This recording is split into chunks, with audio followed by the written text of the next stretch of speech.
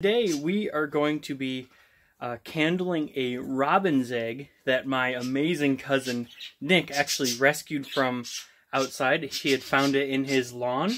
So we're going to see if it's actually still alive or not, and I'm going to show you guys how to do that, and we'll show you the egg right here. And yeah. So this right here is the egg.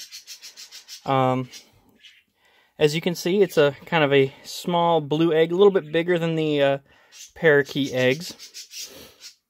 So in emergencies, what we've done, as you know in some of the previous videos, we actually have a lot of reptiles and things, and I do have a incubator for chicken eggs.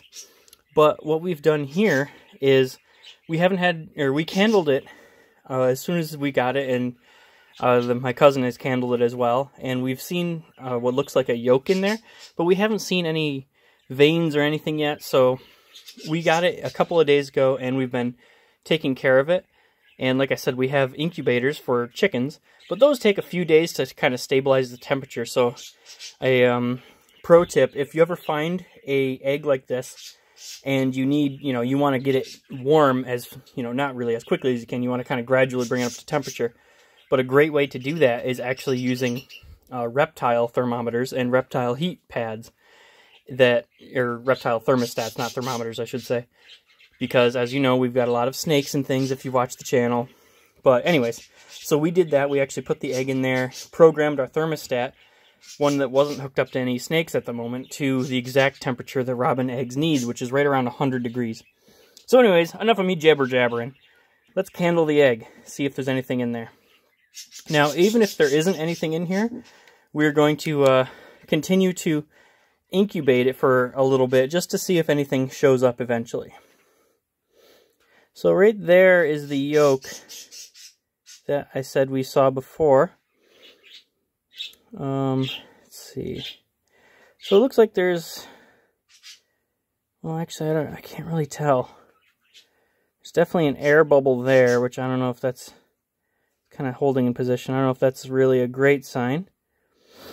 See, there's some lines here, but I think those are just, if you can hear me over these parakeets, holy cow. But I think those are the lines anyways. I think those are just like lines in the eggshell, because with other eggs, lines like that, you'll see them kind of red, kind of colored. Now, the center of the yolk does look a little bit darker, which could be a good thing. But the rest of the egg here is kind of clear with no veins or anything. So I guess it's still a little early to tell. Well, the yolk is still floating up. That's actually a good sign that the yolk is kind of moving around a little bit. This is moving around quite a bit though, so moving around a little bit is good. So it's really early to tell. We'll keep you guys updated with more candling videos. We'll make sure that we continue to candle this egg and see what happens with it. If it's alive, we are going to do the best we can. If it's not, we're still going to do the best we can until we find out if it truly is actually going to survive or not. But we'll keep you guys updated, and so that's today's video.